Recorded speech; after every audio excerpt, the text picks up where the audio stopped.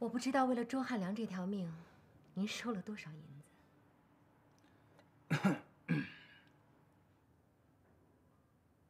所谓人为财死，鸟为食亡嘛，不过都是一桩交易。但是我知道，这个阴谋肯定与您有关。您跟周汉良前世无冤，现世无仇，不就是为了点银子吗？我只是想请您好好想一想，无罪开始周汉良，对您会是什么结果？您会对得起那块明镜高悬的牌匾，而且宁波百姓也会感念您的一生正气。您明察秋毫，还会落得一个清官的美名。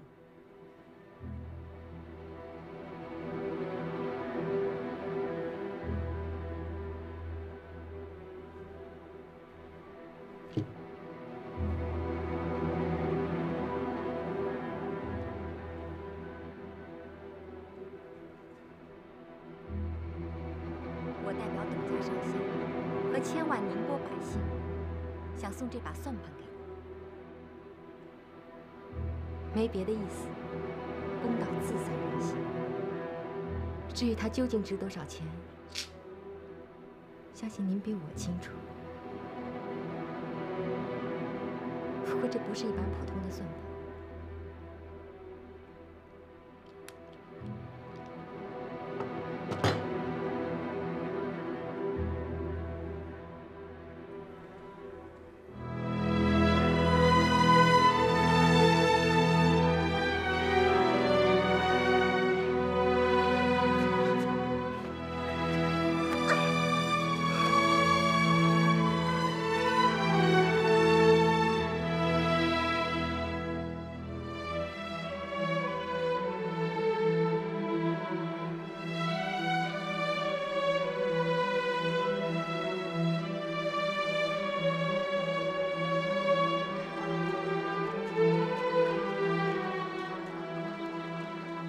搞去就是一个小宁波，什么走遍天下无宁波江夏，都是井底之蛙。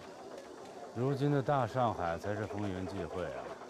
有宋大人，有大把的银子、洋钱等着我们去赚。听您这意思，是不打算回来了？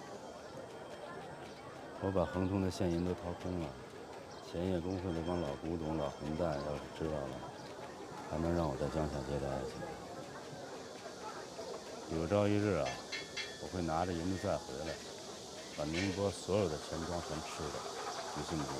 我信，我肯定信。可惜我爹死了，要不然我还真得让他看看他儿子是怎么做生意。少爷，听说大小姐回来了，那肯定是回来救周汉良的。也好，宁波这烂摊子，我真不知道该怎么收拾了。既然他那么孝顺我爹，你应该为董家出点力。少爷，我是说，那周汉良要是真救出来，救出来又怎么了？这恒通我已经拿回来了，还能再改姓了？再说他现在就是一空盒子，什么都没有了，只能是倒闭。这臭名声他愿意背，我还求之不得呢。我是怕……你怕什么？你怕周汉良找我来索命啊？我等着。这样到上海，我就不寂寞。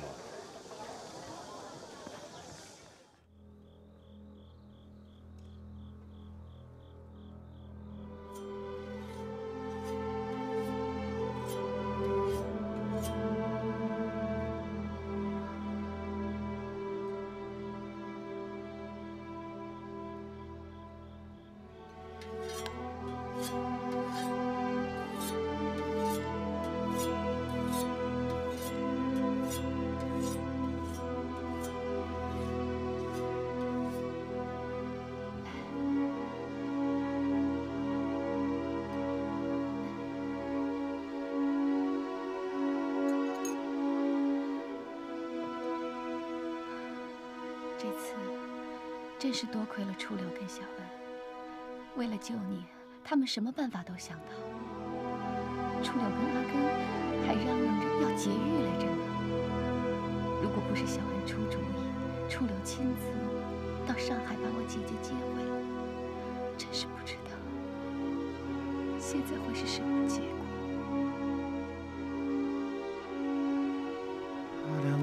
真惨呐！能捡回一条命，就是万幸。多亏了人家董大小姐。本来我们是来参加婚礼，还以为能跟着阿良哥发大财。这下倒好，董志恒卷走了所有的银子，恒通钱庄举债几万两，还是穷光蛋。人呐，抗不过命啊，真像是一场梦啊。发财怎么样？不发财又怎么样？穷光蛋又怎么样？大不了啊，咱们回上海，你做你的茶坊，我呀来唱我的戏。梅雅要是在我身边，该多好！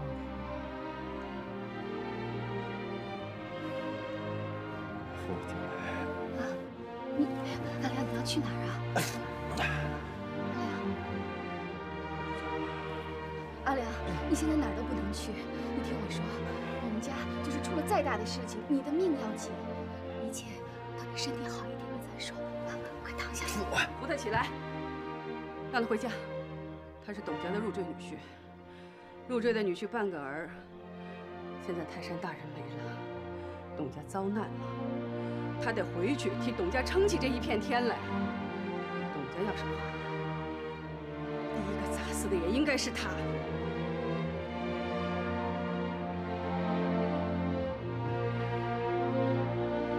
起来，儿子。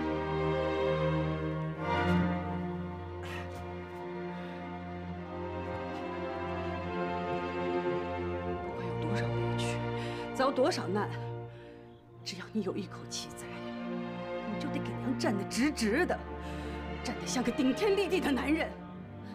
我说过了，他得回家。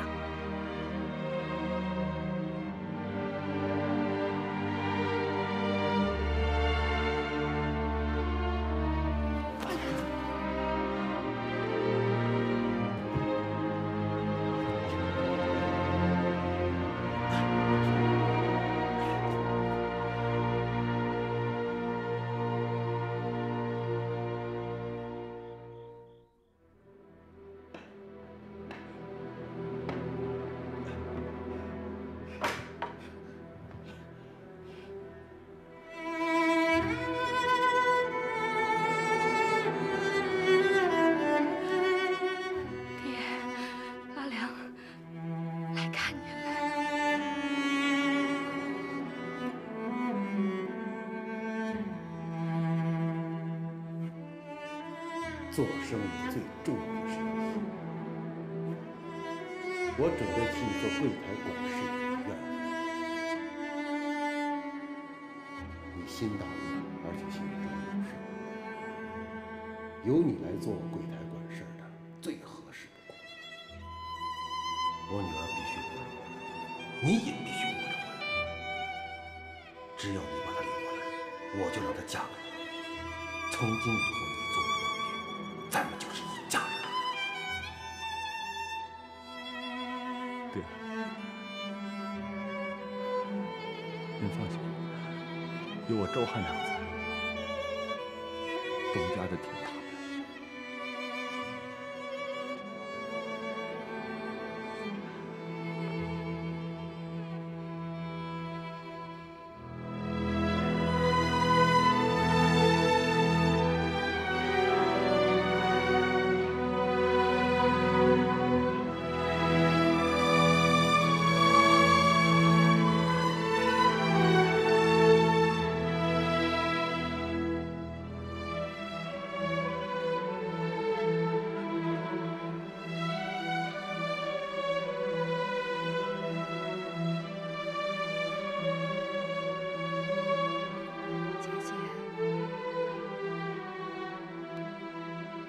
谢谢你救了阿良。你为什么要谢我？应该是我谢谢你。如果爹不是听了我的话，恒通能赔这么多钱？我们家会有后来的这些风波吗？如果我还有一点消息，我就应该像你这样听爹的话。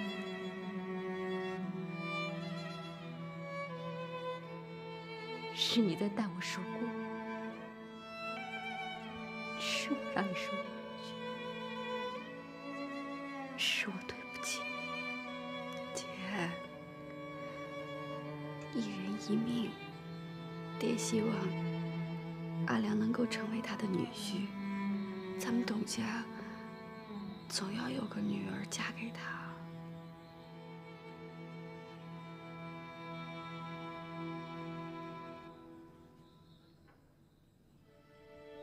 你恨姐吧？你心里委屈吧？你能打姐吗？你能骂我吗？我知道你心里委屈，只要你心里能好受，你做什么姐都愿意。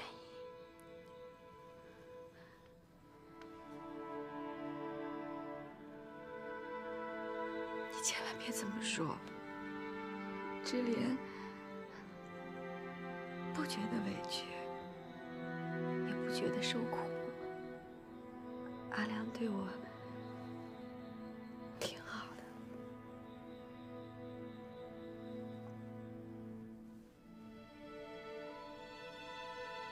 你跟姐说实话，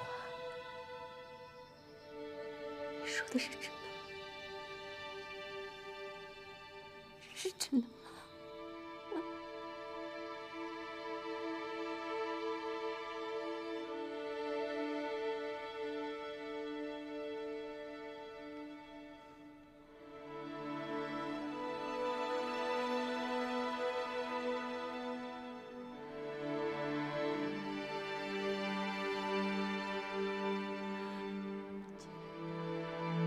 你越是这样，姐越难受，你知道吗？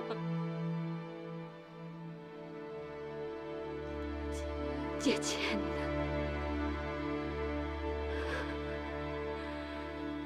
这辈子还不清了。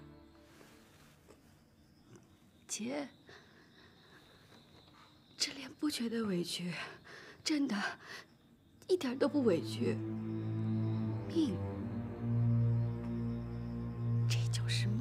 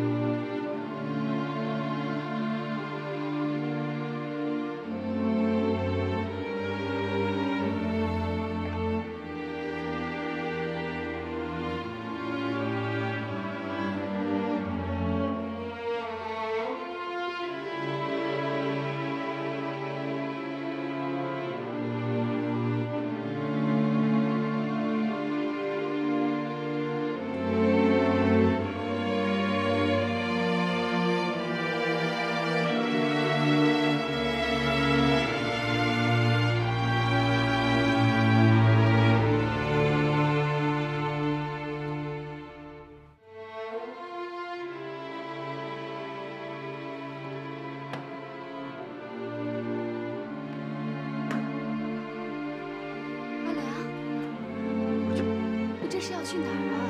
你的伤还没有好利索呢。皮外伤，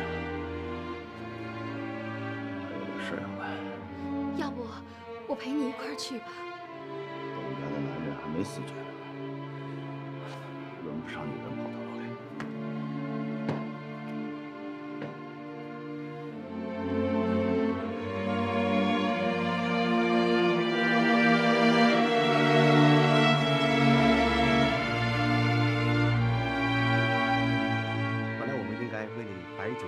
庆祝庆祝的，但是阿良，请原谅，大家真的没有这个心情。董志恒是个狠角色，他掏空了恒通所有的银两，你跟董老爷苦苦扭转的局面，转眼之间成了败局啊！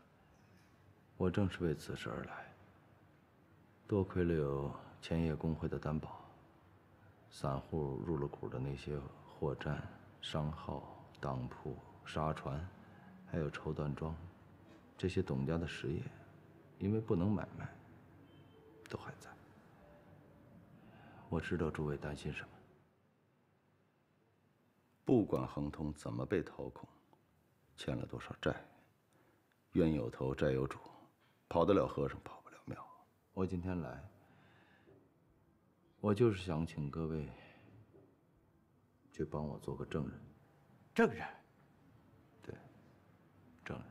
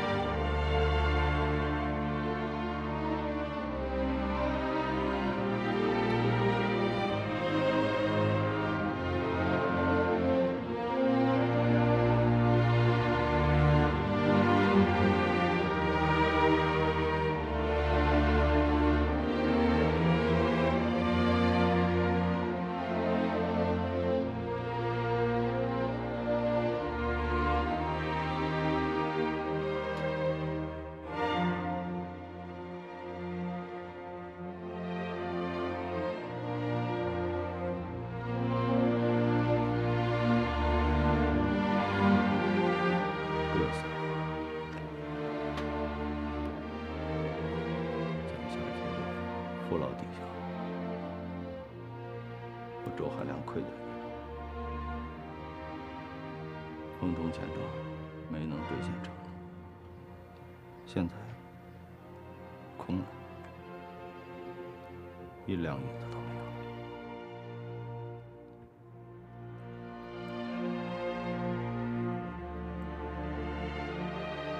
因为坏了宁波前业公会的规矩，风通钱庄从今往后永不在江夏建立。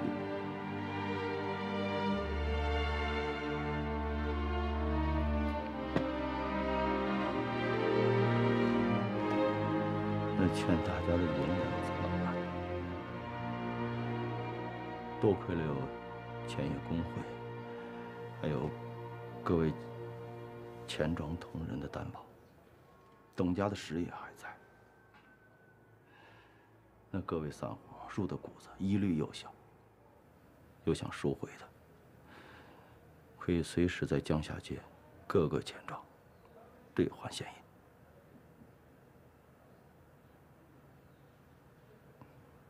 亨通钱庄所欠所有银两，一共24637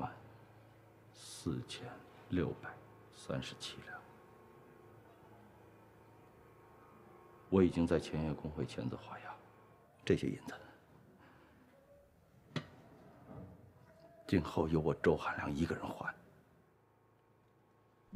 我保证，至死还清亨通钱庄所有欠银。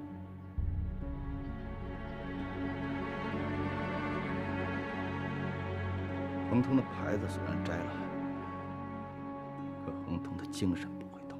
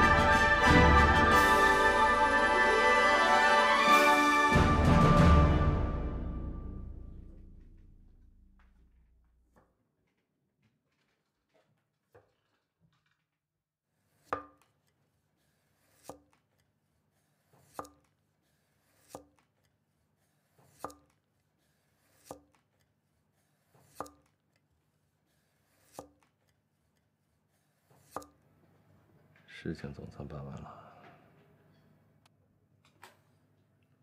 好，办完了就好。可是，儿子盖了一屁股的债。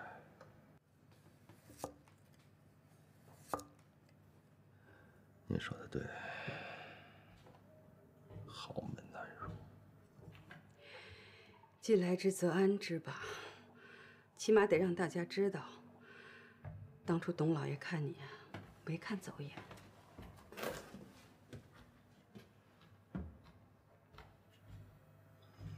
只是让您受委屈了。我这又进董府又当掌柜的，可是您跟着我，一天福都没享。你这是说什么呢？娘啊，用了初柳上次给娘带回来的眼药水儿，娘这眼睛就觉着好多了，缝补衣服啊也就利索了。娘能养活自己。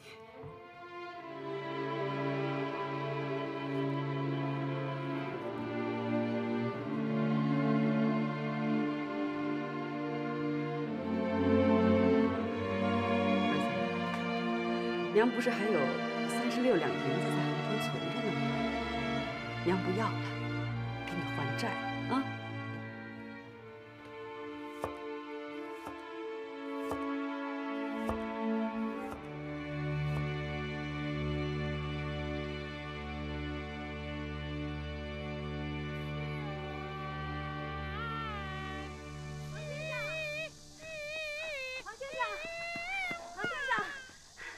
我跟你说过，不要叫我黄先生，就叫我初柳。好的，黄先生。好的，初柳。你今儿来是跟我学唱戏的吧？今天呀，我还真没这心情教你。不过你既然来了，你就听我把这段唱完吧。哎，黄先生。初柳，我今天啊真没工夫听你唱戏，我有急事找你。又出什么事儿了？这阵子我神经脆弱，你可别吓唬我。哎呦，我真有急事找你。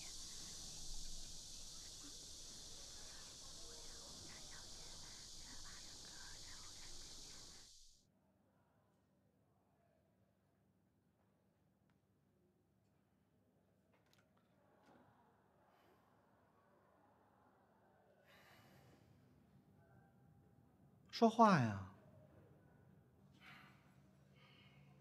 小恩呢？他呀，可能喝酒去了，跟我吵了几次，说要回去，说是在上海干茶房，1个月怎么着也能挣10几两银子，被我给按住了。真是我拖累你们了，要不然真的你们还是先回上海吧。你这是什么话呀？咱们是兄弟呀，我到哪儿不是一样唱戏吗？咱不说小恩哥了，行吗？我跟你说了大半天了，你是去还是不去呀？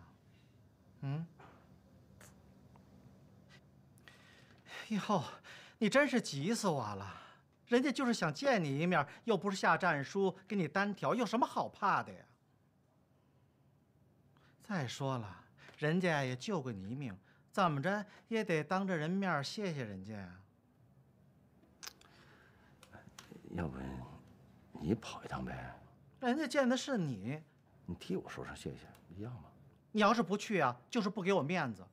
我在美雅姑娘面前，我怎么做人呢？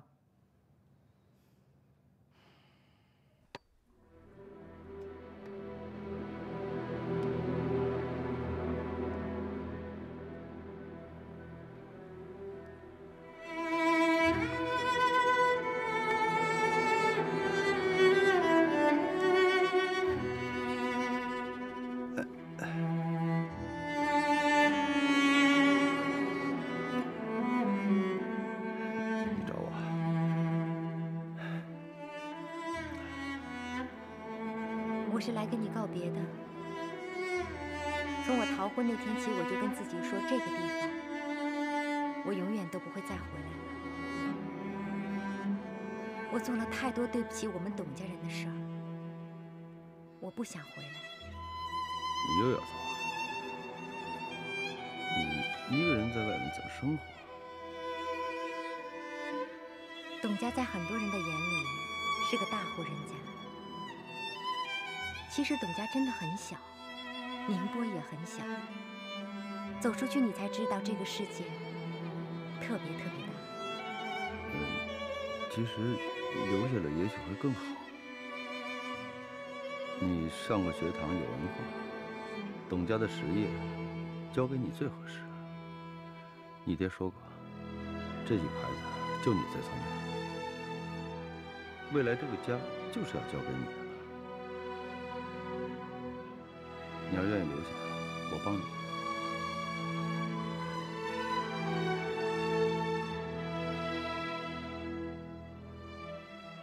你让我留下，是真心话吗？心里话。那我算什么？没名没目，一个嫁不出去的老姑娘，天天还要女扮男装，到处抛头露面，丢我们董家人的脸。你怎么还这么说啊？我说的是真话呀。我跟你开玩笑呢。我爹看人看得准，自从你进了我们董家，一言一行都证明你是管理我们董家最合适的人。我留下来多余。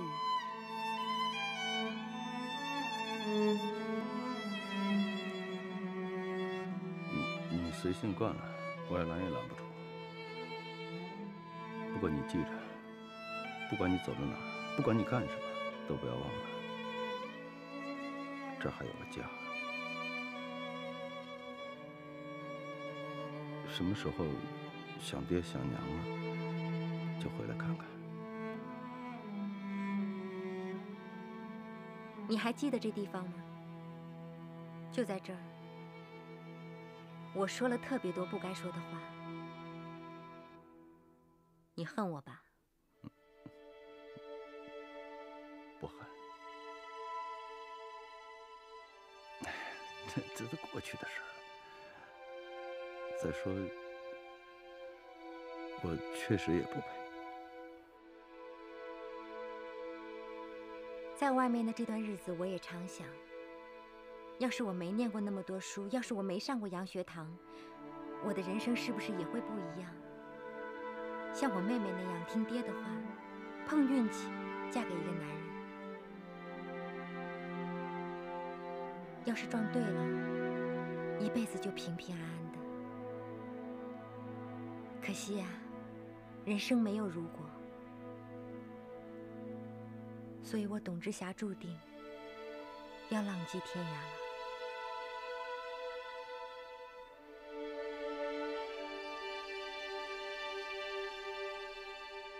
周汉良，谢谢你救过我爹和我的命。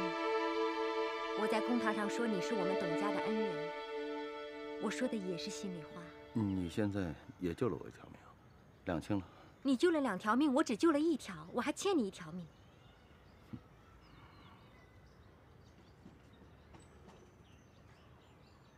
我今天来这儿没别的意思，就想跟你说句话。对我妹妹知莲好点儿。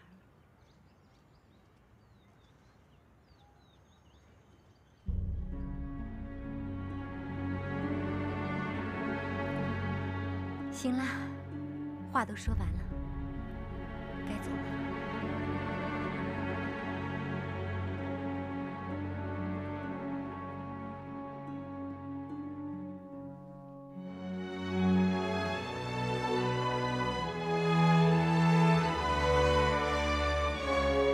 这拐杖是我托学堂的小姐妹从国外带过来给爹的生日礼物，你用着挺合适，送你。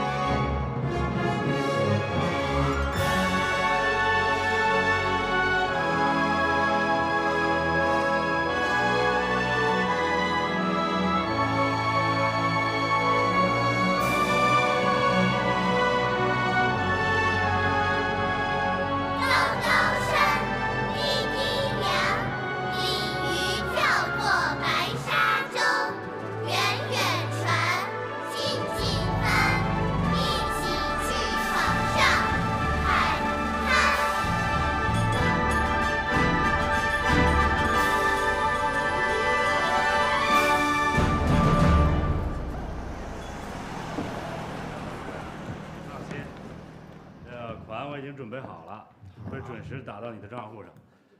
你是算定金也行，算押金也行。好啊，咱们可是说定了啊，你得力洋行这半年的染料我全包了，船一到杨家渡码头，直接贴上虎记的标。账咱们是1个月1结，到时候你直接从账户上取银子就行。跟董老板做生意真是爽快，真没想到你做惯了毛瑟枪和火炮嘣嘣嘣的声音，还对我花花绿绿的东西感兴趣了。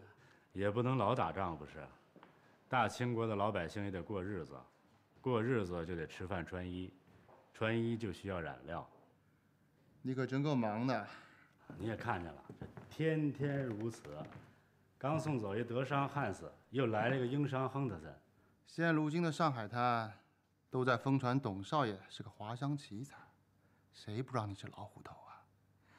这虎记洋行那是名震浦江。多亏了宋大哥提携。怎么样，贤弟啊？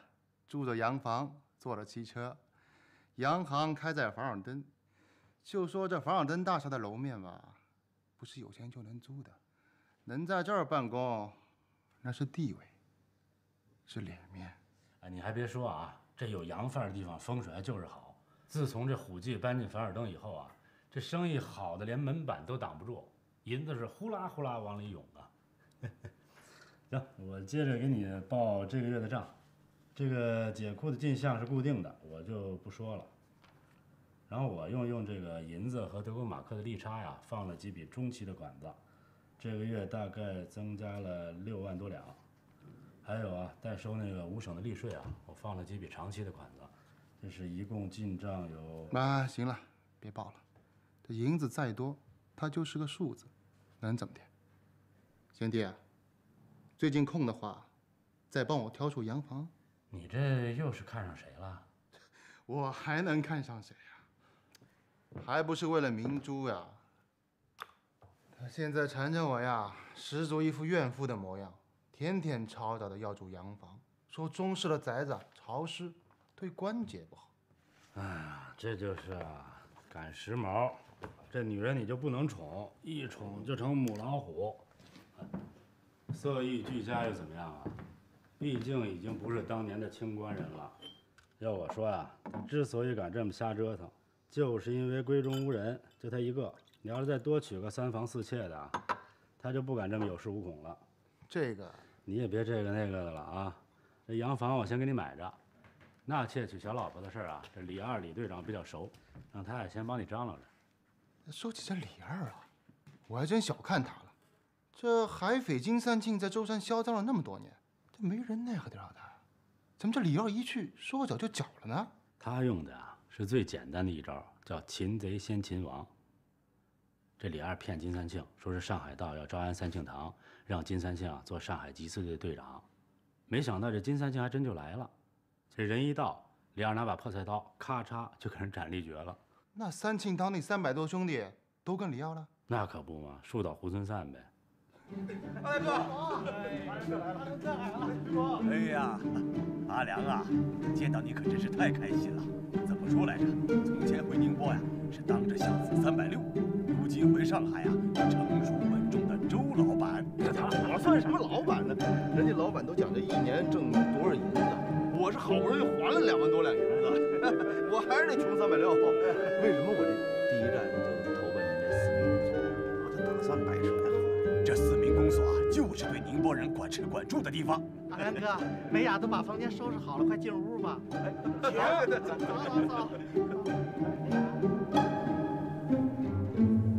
咱们解库生意加上代收利税，这买卖轻轻松松赚钱。你怎么就想到要做染料生意呢？现在这个时局不稳，这虎记的生意啊，不能只有官府这一条道。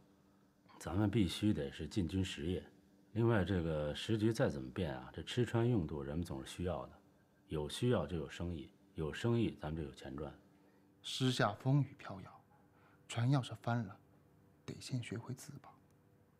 大清国哪天要真变天了，大哥我还真得靠你呀。你可别这么说啊，什么靠不靠的呀？啊，我的银子就是你的银子。哦，对了。说起这染料生意啊，我倒想起一个人来。这染料都是进口，进口就需要船运，船运就需要码头。我这生意想做大呀，必须得通过长江巡运孙元孙大人这一关。可是我跟他打过几次交道，我怎么觉得这个人他油盐不进呢？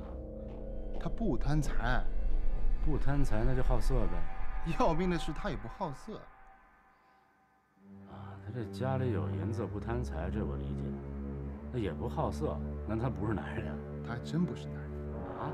天烟，天烟就是天生的太监，可这路货色，非得要娶老婆，连着2个老婆都给人跑了，脸都丢尽了，这哪还敢好色呀？报告。